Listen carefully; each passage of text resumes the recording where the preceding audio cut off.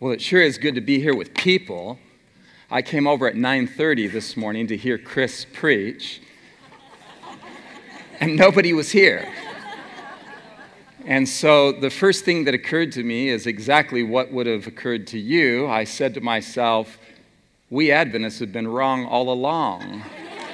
The secret rapture is a correct doctrine, and I've been left behind. So I just wandered around in the building by myself, and then I thought, well, maybe they relocated somewhere. So I wandered around outside, and it dawned on me that something's wrong. So I tried to text somebody, but we're here, and you can't text anybody. It just doesn't work. So after a few minutes, I encountered someone, and they said, no, there's no meeting. Everybody's out at the lake but you. So tonight, we're going to spend our time together exploring something that is extremely important for me. I hope it proves to be as important for you.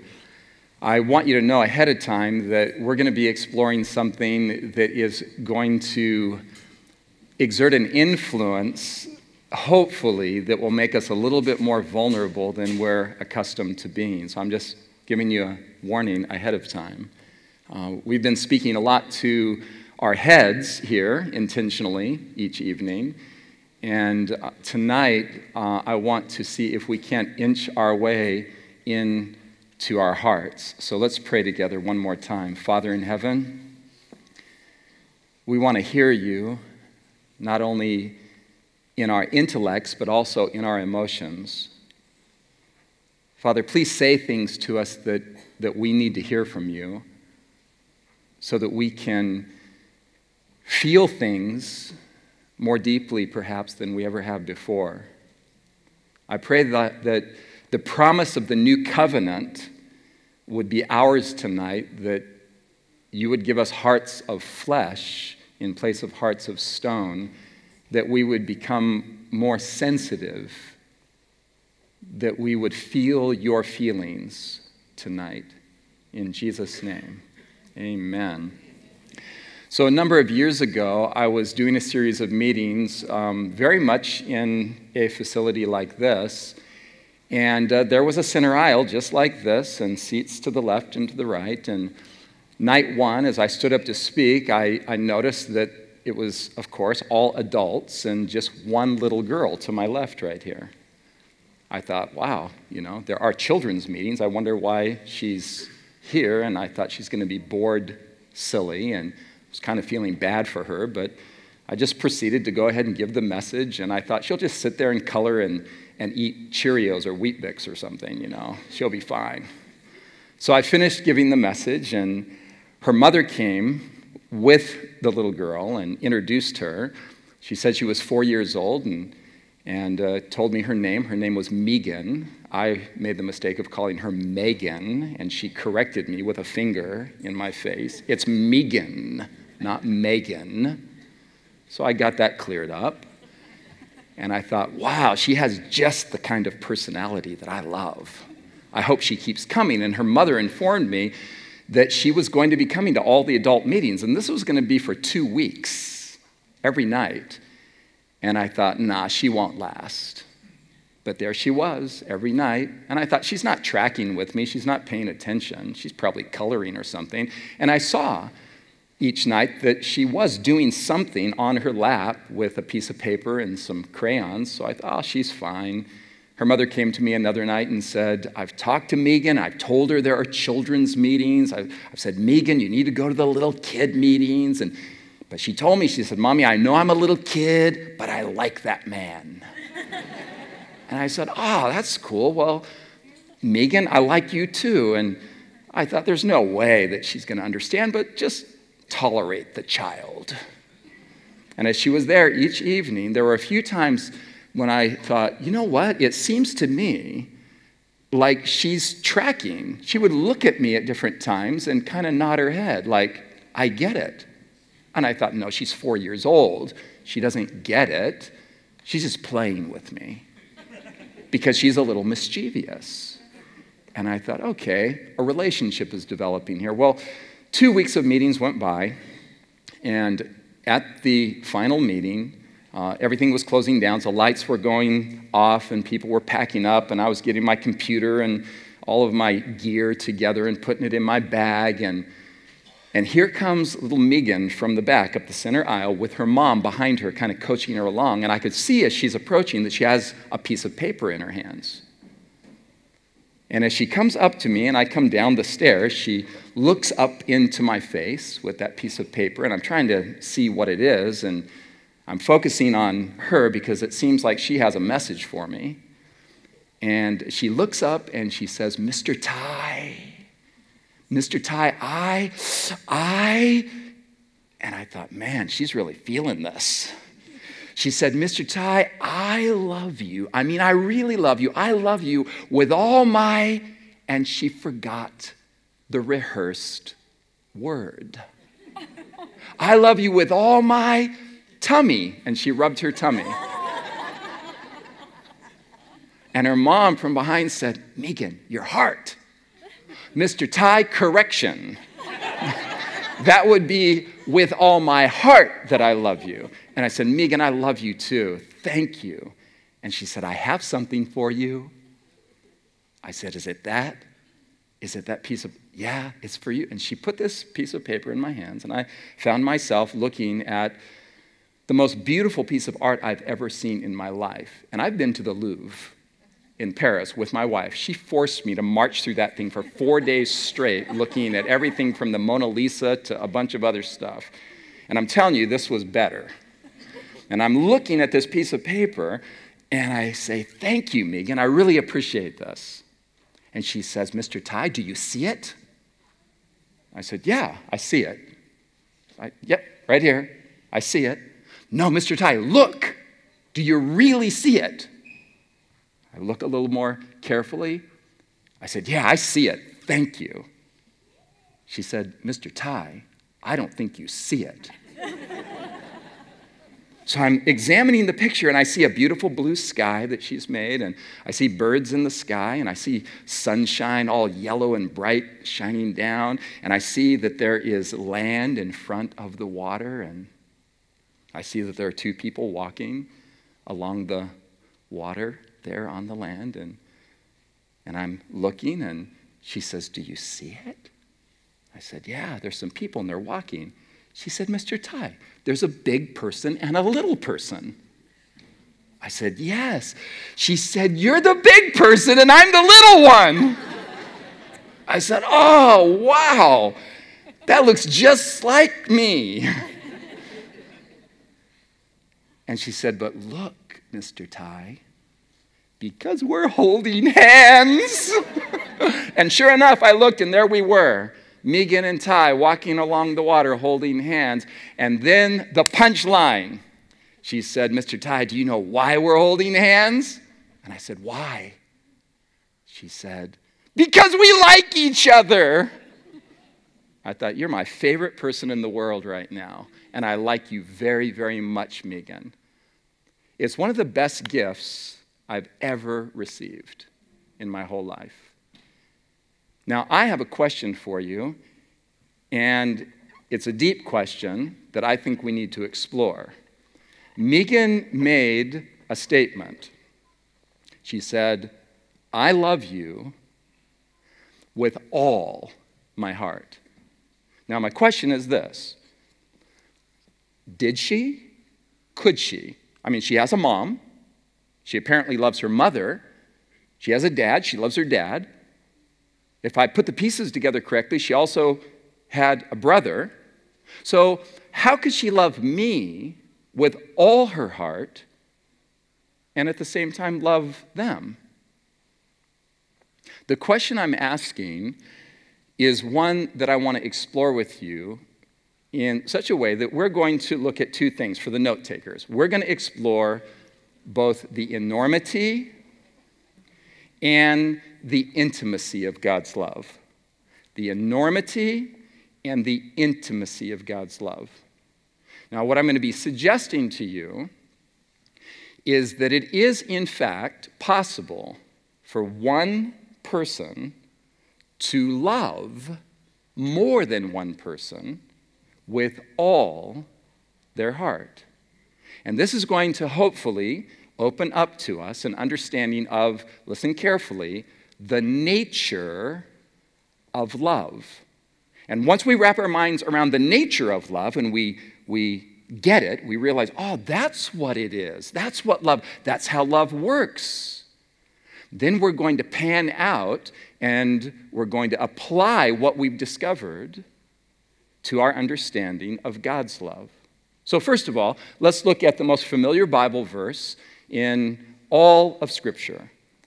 John 3:16. Most people who have had any exposure to the Bible at all know this verse. For God so loved the world that he gave his only begotten Son, that whoever believes in him should not perish but have everlasting life. Now, look at the screen carefully because I'm going to emphasize two parts of the text now. All right? There is in the text the world. And then there is in the text the whosoever. There is, on the one hand, the big idea of God's love for all, but there is also the extremely personal idea of God's love for each. God's love for all, God's love for each. Does God love everybody in some kind of general sense? Well, yes, God does, according to this text. But don't let the big idea of God's love for everybody crowd out of your mind the very intimate idea of God's love for you personally. Now, for those of you who are familiar with the writings of Ellen White, you'll find this in the book Steps to Christ, page 100.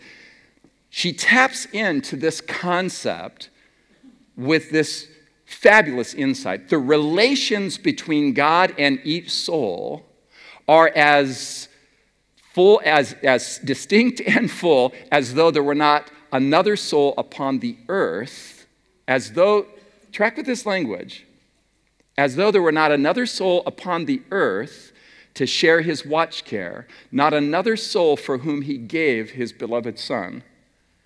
Can we just let that register for a minute? God's love is of such a nature that there is a very real sense in which you are alone in the universe with God. Now, we understand how this works even on our finite human plane. We understand how this works. Have you ever been alone with someone in a crowd? There could be hundreds of people in a mall, for example, or a grocery store, but you're hyper-conscious of your little boy, your little girl. And if they're out of sight for just 2 seconds, your heart starts to pound and you must locate them. Are you tracking with me? So there are people all around you. You're with all of those people, but at the same moment that you are in the crowd, you're alone in a sense with this one individual. I've experienced this over and over again throughout the years because I'm often in a setting like this where I'm preaching or teaching and there are a lot of people and you know, from my standpoint, you just look like a bunch of human faces right now. I mean, there are a few people out there I know, you're familiar faces. But oftentimes, most of the time, my wife travels with me, and I'll stand up, and instinctively, I don't even think about it, I just locate her. I don't, oh, okay, I've got it. I know where she is. For some reason, I want to kind of tune in to her for just a split second, just long enough to know, okay, she's here and there she is. And so there's the sense in which there's a telepathic connection of sorts between her and I. I'll just locate her. I got to look away quick, though, because if I keep looking, I'll get distracted.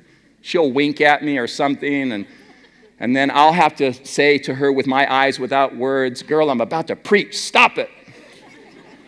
So here we are with hundreds of people, and then she's trying to flirt with me. I'm like, stop it. And then I just have to focus on the Word of God. But here we are, a crowd of people, and I can guarantee you that there are people in this room right now who are in the crowd and simultaneously hyper-conscious of one other. That's happening right now in this room.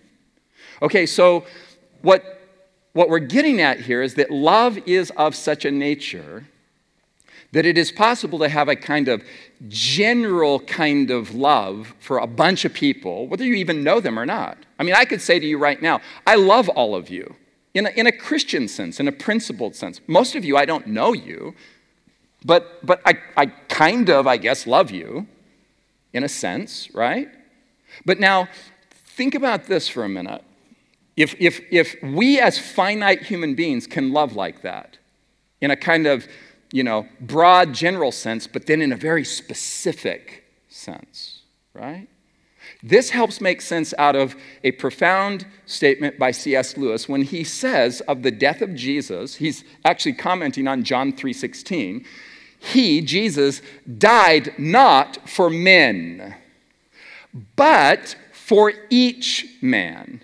If each man had been the only man made, he would have done no less. Okay, so just let that register for a minute. Let's just imagine, hypothetically for a minute, that there are only you and God in existence. And that you alone have become a sinner.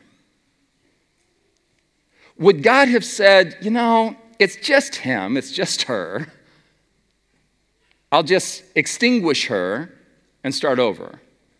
Or would God have said, with just you and no one else in the universe, if you had been the only person to save, would God's personal history have unfolded precisely the same?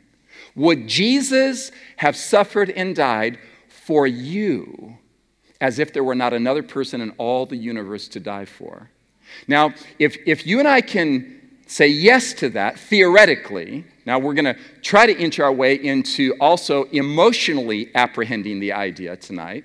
But if we can begin intellectually, just rationally saying, yeah, okay, that makes sense. I can see how that if God is love, that of necessity, intellectually I would have to agree with the idea that he loves me, and that if I were the only sinner to be saved, he would have died for me. Now, if you can just believe that intellectually, you are on your way to a deeply profound and meaningful existence. Because if you exist at the center of God's love, your value is not only beyond estimation. Listen, not only are you valuable beyond estimation, there must be something about you that separates you from the pack of humanity that makes you so utterly unique that you are irreplaceable. Let me put it to you this way. There are certain things I mentioned the other evening that even Almighty God can't do. Do you remember that time we spent together where we pointed out that nonsense is still nonsense even when we speak it of God? You can't say, oh, God is so powerful he could create two adjacent mountains with no valley between. And we said, no, that's one mountain. God could create a square circle. No, a square is a square, a circle is a circle. Okay, here's something God can't do. If you were to cease to exist, it is absolutely impossible for you to be reproduced. God Almighty, with all his creative resources, could not recreate out of non-existence another you if you were to cease to exist. You have a history. You have a series of relationships that you have engaged in that have, bit by bit, shaped you into the particular unique identity of a human being that you are. There's literally nobody else like you. And if you were to cease to exist, there never could be anyone else like you. So God doesn't just love you as a human. God loves you as precisely you.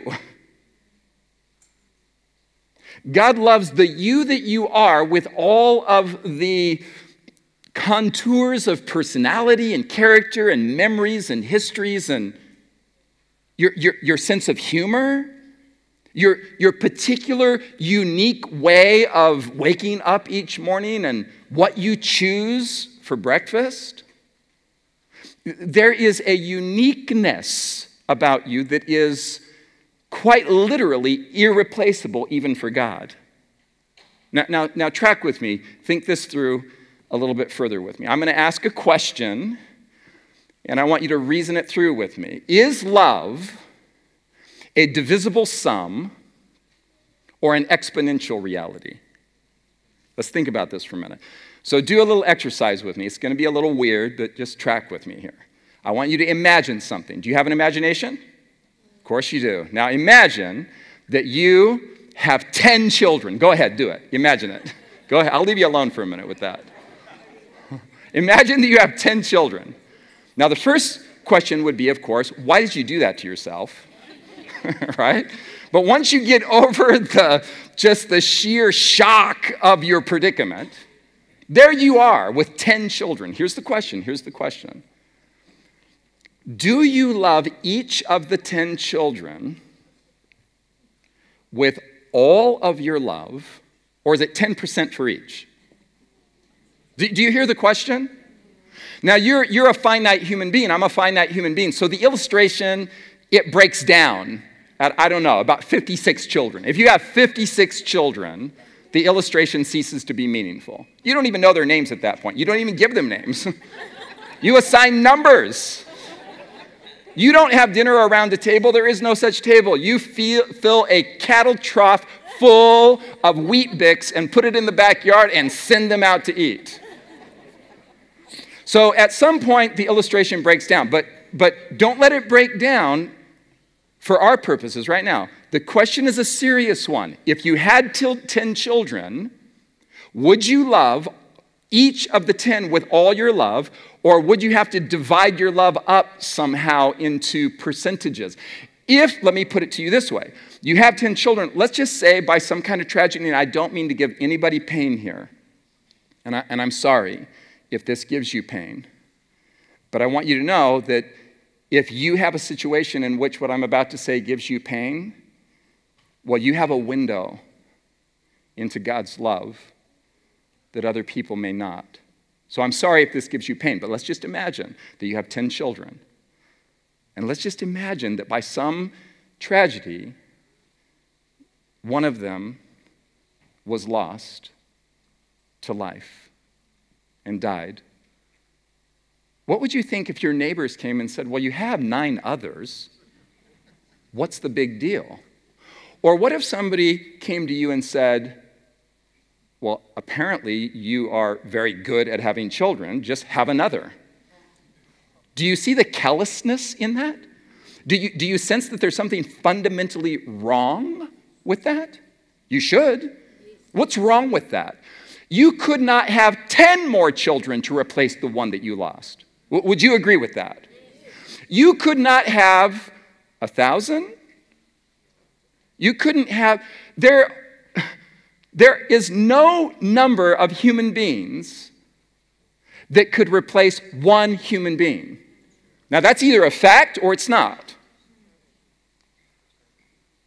And our earlier point that you exist as an utterly and completely and totally, unequivocally unique individual that is irreplaceable, if that is a correct premise, then you are driven to the conclusion that there is no entire population of a world that could replace one human being.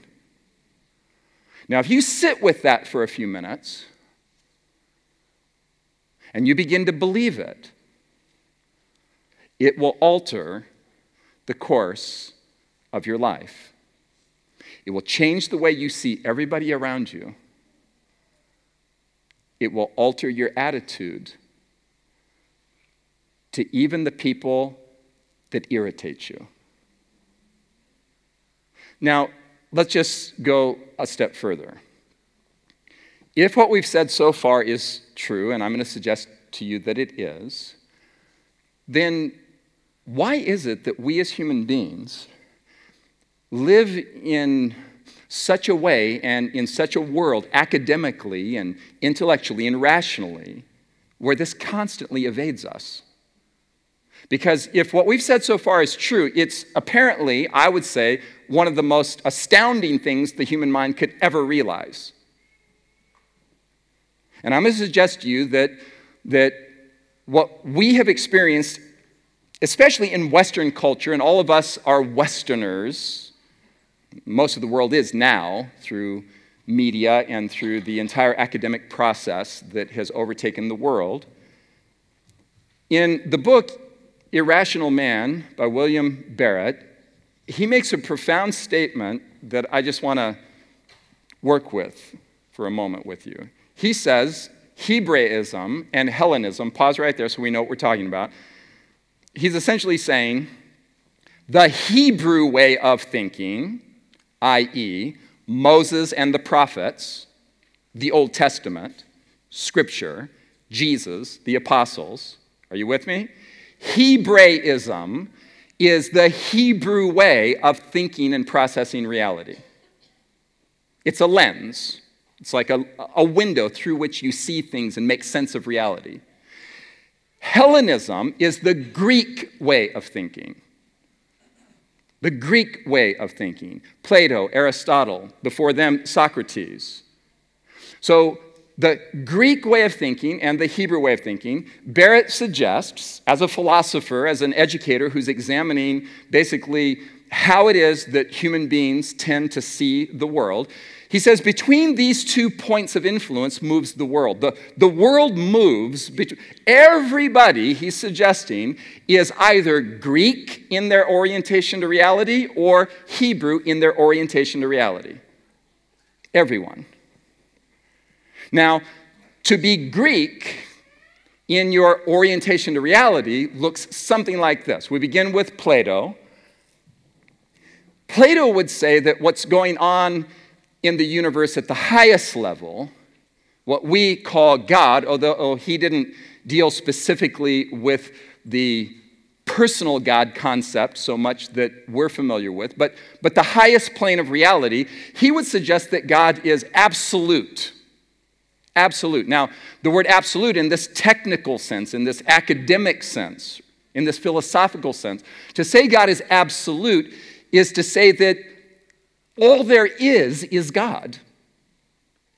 And all of us, this sense that we have that here I am and there you are and then there's God and we exist adjacent to one another. You're a particular you and I'm a different you. I'm a me, you're a you. We can have a conversation. Something could happen between us where I could hurt you or I could make you happy. This idea of individual personhood. Plato would say there's no such thing as individual personhood. All there is God. God is absolute, and all of us, we are a kind of figment of God's narrative imagination. So it's like a novel has been written, and you're chapter 14. And God is playing with the words on the paper, so to speak, and can alter the story at will. And this is where you get the idea in Greek philosophy of fatalism. You hear the word fate or destiny.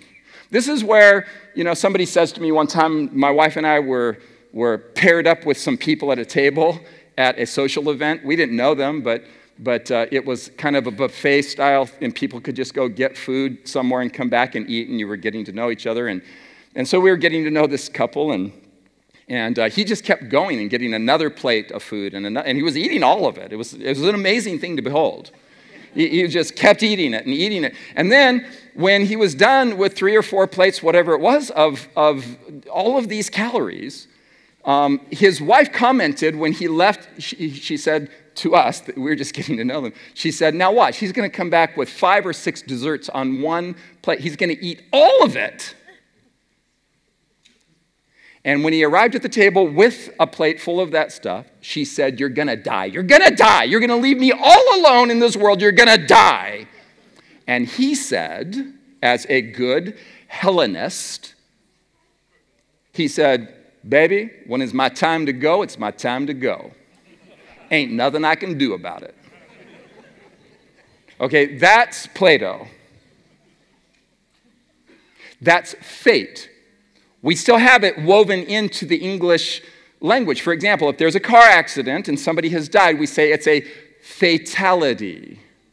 This is the idea that everything that happens is supposed to happen, or else it wouldn't have. When it's my time to go, it's my time to go. There's a date set, and I'll die on that date, no matter what I do with my cardiovascular system. I will die when it's my time to die. Are you still with me, or am I losing you? Okay, Plato thinks this way. For Plato, there is true forms and illusion, and our free will is an illusion. You don't actually exist as a freestanding agent apart from God or apart from me, or you or me apart from you. We don't actually exist. So Plato had a student, his star student, his protege, and his name was Aristotle. Aristotle took the premise of Plato that God is really all there is, and everything that happens is supposed to happen. It's all fated. There's nothing you can do about anything. This is called determinism, destiny, fate. Okay, now watch where this goes. So Aristotle comes along and says, well, if what my teacher Plato says is true, if God is absolute, then God is the unmoved mover. Now, certainly you've heard that term. This is the most popular term in all the history of Western philosophy. The unmoved mover idea, it's just right on the face of it, isn't it? You see what it's saying? That God is the one who moves everything external to himself. So if something happens, God made it happen. Are you still with me? Whatever. What you had for breakfast, what you had for lunch, why you all abandoned me today and left me here, whatever happens, it was all, God made it all happen. Okay? So God is the great mover. He moves, but he is forever what? Unmoved. Nothing moves upon God. Like if you were to be sad, God wouldn't care. It wouldn't move him. If you were happy, it wouldn't mean anything to God. Why? Why wouldn't it mean anything to God if you were happy or sad? I mean, think about it. What if your vacuum cleaner was sad? Would you be troubled? It's just a mechanical device. You control it. It's an extension of your person that you are. You can't be sad about the condition of your vacuum cleaner, your microwave, your toaster, your computer. It's all you. So God's the unmoved mover. So Augustine, who was a student of the works of Plato and Aristotle, converts to Christianity and brings his philosophical paganism with him. And Augustine says, well, if all that's true, if God is absolute and God is the unmoved mover, he says God is deterministic and impassible. Now that word pass that you hear in impassible is the word passion or emotions. And this is the great Western tradition called classical theism.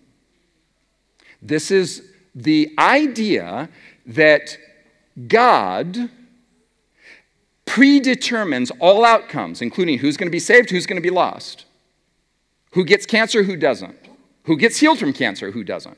Are you with me still? God just orchestrates everything. We're puppets on strings. He's just pulling the strings, pulling the strings, pulling the strings. Your free will is an illusion. So John Calvin comes along later on. I mentioned this the other evening. He says, well, then if God is absolute and God is impassible, nothing impacts God emotionally. In fact, God couldn't possibly have any emotions at all. Because to be emotional is to be moved. If God is perfect, he couldn't be altered in any way emotionally. So Augustine comes along and he says God predetermines all outcomes and God doesn't feel anything. He's impassible or incapable of emotions of any kind. Now, one of three things is true. I can't think of a fourth. We're either machines that are pre-programmed like a computer to produce certain results, or we're free, but we are in bondage, we're slaves, controlled by God or an external force of some kind, or we're free agents. These are the three options. Now, in the great Western tradition of classical theism that has come down to us and has infected all of our thinking, we tend to abdicate ourselves from responsibility by blaming fate or destiny or sovereign God. However we want to pigeonhole it or articulate it for ourselves in order to not have to reckon with reality. It's a kind of self-medicating. It's a philosophical drug. It's a way not to feel what we would feel if we were to view ourselves in a Hebrew sense, through a Hebrew lens. Now, God we know and often speak of, Augustine would say this, and Calvin would say this, and that God is omnipotent or all-powerful, God is omniscient, all-knowing, and God is omnipresent. He's simultaneously everywhere all the time. I'm going to ask you this evening to make a kind of intellectual divergence or a break from the Greek way of thinking and to incorporate a new word, some new vocabulary, a fourth omne. Okay, we only know these omnes. I'm going to ask you to say, I'm going to incorporate a fourth omne. All of these are true. God is omnipotent, God is omniscient, God is omnipresent. I'm going to suggest to you that the Hebrew way of thinking, that is the biblical way of thinking, that is Moses, the prophets, Jesus, the apostles, that what we find in the Bible is that not only is God omnipotent, omniscient, and omnipresent, but God is omnipassionate. That God is, if you don't like the word passionate, you could say that God is omni-emotional. In other words, that God feels very deeply everything that touches you. I'm going to suggest to you that every morning when you wake up, you open your eyes and you begin to take in the light, that God's perfectly conscious of you and his eyes are on your countenance. That he knows you. He knows everything you think, everything you feel, but he doesn't just know it intellectually, he knows it empathetically. He feels everything you feel. You stretch, you come to the edge of the bed, you sit there for a split second. If you're over 40, you sit there for 20 seconds. If you're over 50, you sit there for a full 15 minutes. And then you get momentum, right? And you stand up and you start hobbling through the room with that pain in your left knee that nobody knows but you, except God knows that pain in your left knee. God knows it. And as you're standing there in your room and you open the curtains and you see two hummingbirds in midair dancing with one another. And it's delightful to you. You're like, oh, that's so beautiful. That feeling of elation, like, life is sweet. I mean, except for my knee, but this is cool. That feeling of elation, God is resonant with in the Hebrew way of thinking. And as you walk away from the window and you depart your bedroom into the rest of the house and you see that familiar framed photo there on the table, and it's your son that you haven't seen in 15 years and you don't even know where he is. And a feeling of sadness and disappointment floods your heart. In that moment, God not only knows, but feels precisely what you feel.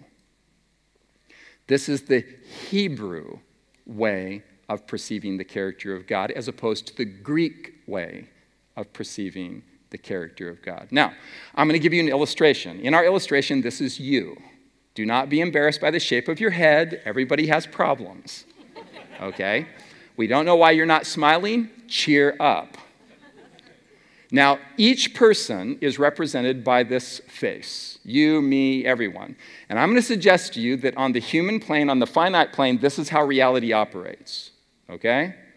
Every single person in this room has what I'm going to call an inner circle of intimate relationships. I'll use myself as an example. For me, there's my wife, Sue. There's my daughter, Amber. There's my son, Jason. There's my daughter, Leah. Then my daughter, Amber, married a guy. I can't remember his name, but my wife says he's in my inner circle. So he's there.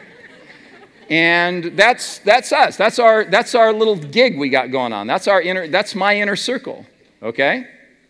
So what's happening here is, watch this. I don't know if you can see this or not, but the vertical line says SQ. That's sensitivity quotient. Say that out loud, sensitivity quotient.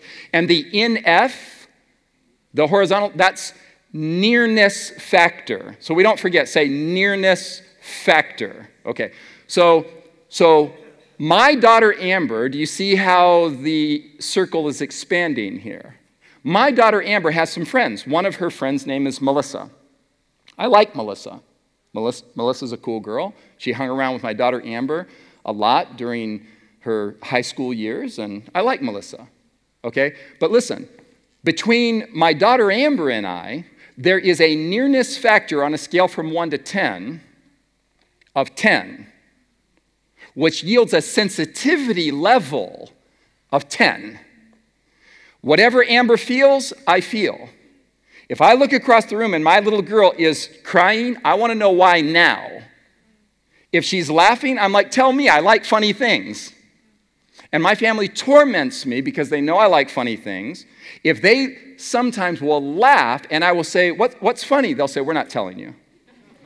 And they'll let that go for hours. Sometimes I've discovered over the years that there's nothing. They're just pretending that something funny happened in order to torment me because I want to know. So it doesn't matter if my daughter Amber feels something that makes her sad or feels something that makes her happy. I feel what Amber feels. That's the nature of love. We call this empathy. Okay, but my daughter Amber has that friend Melissa. You remember her? I like Melissa, but I don't know her on the level that I know Amber. So let's just say that through Amber, I have a relationship with Melissa that is on a scale from 1 to 10, let's just call it an 8 of nearness factor. That yields a sensitivity level that's pretty high because, you know, this is Amber's best friend. So I really care about Melissa, right? But my daughter Amber has a friend named Melissa who has a mom, and I think her name might be Julie, but I'm not even sure. And I have, let's say, a 5-5. A nearness factor of 5 and a sensitivity quotient of 5 with this Julie lady that I hardly know, okay? Now watch this.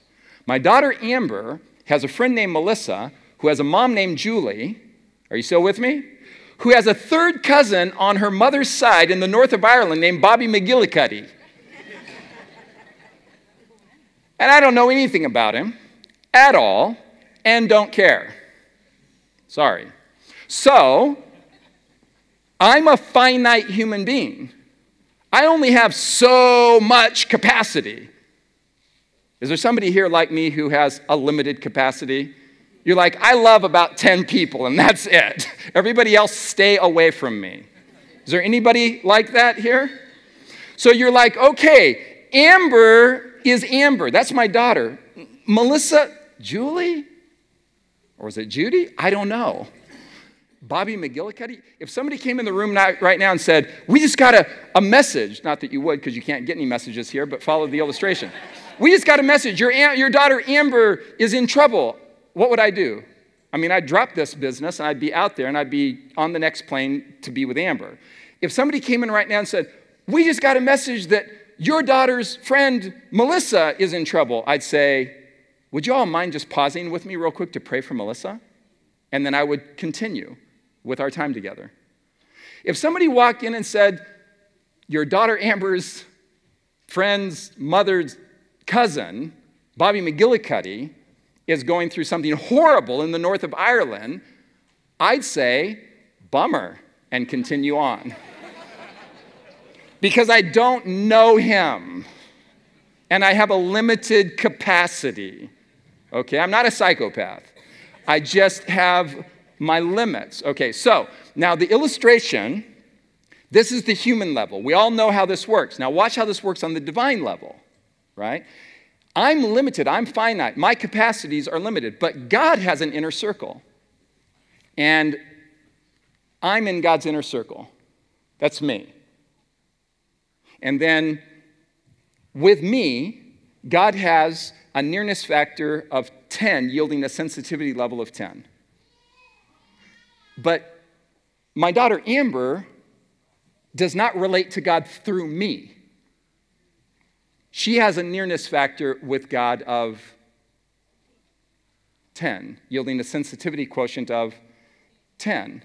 Well, what about Melissa? Well, Melissa's in God's inner circle. So is Julie and Bobby McGillicuddy and you and me. All of us are in God's inner circle. God has a level of capacity, his, what did we call them earlier? His omni-capacities. Well, he's omnipresent. So right now, God is fully present to me and fully present to Amber and Julie and Bobby and you and me. And there's no division of his capacity. And if God is omnipassionate or omni-emotional, do you see where this is going? That God feels all there is to feel. So I'm going to suggest to you from a geometric standpoint that God's love is a circle, the center of which is everywhere and the circumference of which is nowhere. Do you understand what that means?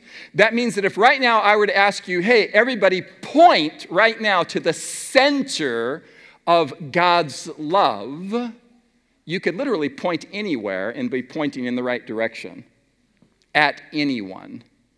I exist at the center of God's love because love is not a divisible sum. It's an exponential reality. You exist at the center of God's love. So much so that Scripture, the Hebrew Scriptures, the what Scriptures? The Hebrew Scriptures portray God's character like this through the prophet Isaiah.